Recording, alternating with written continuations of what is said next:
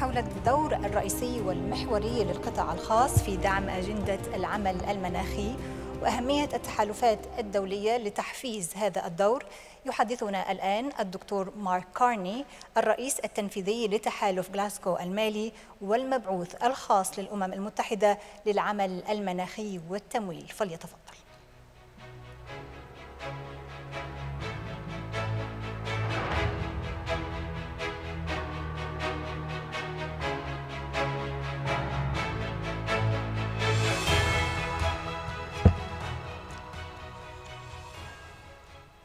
Mr. President, Deputy Secretary General, Excellencies, friends, ladies and gentlemen, it's a great honor for me to say a few words at this important event. We're here at a critical juncture emphasized by John Kerry. We're 60 days from COP27, as you know, and we're a quarter of the way through what must be the decade of delivery for the transition to a sustainable world. The stakes could not be higher, particularly in Africa, where climate change poses profound risks that threaten to undo recent decades of progress. And above all, to go back to the science, Africa is in the unjust position of having contributed the least to the problem, only 3% of cumulative emissions, despite having 17% of global population, contributing the least to the problem, but suffering its worst effects. But within this growing crisis, as Odile has mentioned, that's joined by others, there are significant opportunities for Africa.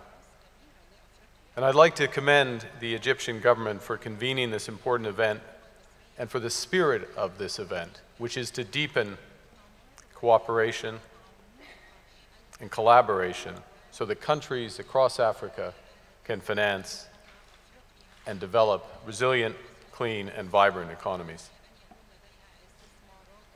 Mr. President, it's said that fortune favors the bold, and we see evidence of your boldness in this amazing capital in your economic reforms. In climate, for finance, finance favors the ambitious. The building blocks of sustainability are ambitious national climate commitments, bankable projects to achieve them, and the capital to finance them, and all of them require public and private cooperation. In particular, we need to work together to create new ways of mobilizing capital to overcome long-standing barriers to sustainable development in Africa. And this will require bold actions by donor governments and multilateral development banks to address the risks that the private sector cannot readily shoulder.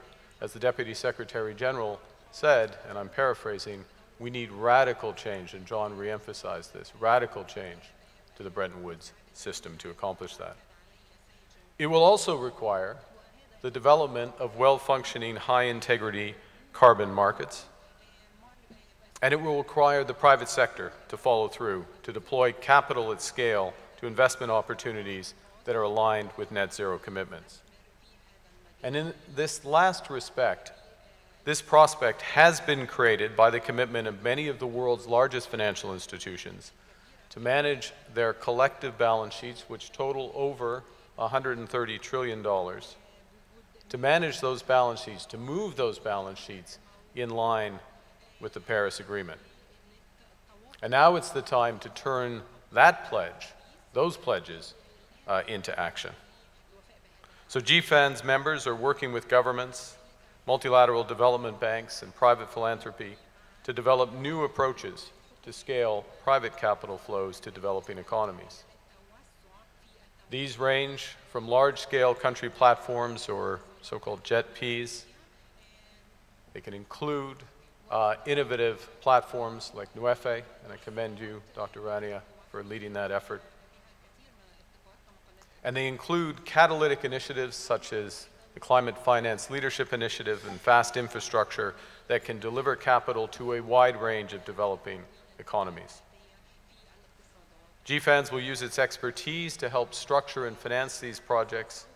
We'll use our convening power to encourage governments and multilateral development banks to provide the necessary concessional finance for just transition and adaptation in Africa. And we'll advise on how existing commitments can better crowd in and scale private capital. And that's why I'm excited to announce today the launch at this International Cooperation Forum of the GFANZ Africa Network, chaired by my good friend, Dr. Mahmoud Mohideen. If you want something done, give it to a busy person, and he is busy.